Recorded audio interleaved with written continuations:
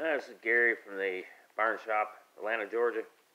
Just to finish the video on the amplifier cabinet I built for Jesse for his first band gig. I use box joints at the top and tongue and groove joints to hold the bottom of it because the amp is quite heavy. We have ventilation in the back and put some holes, use the handles. He says it worked quite well. And it came out pretty good.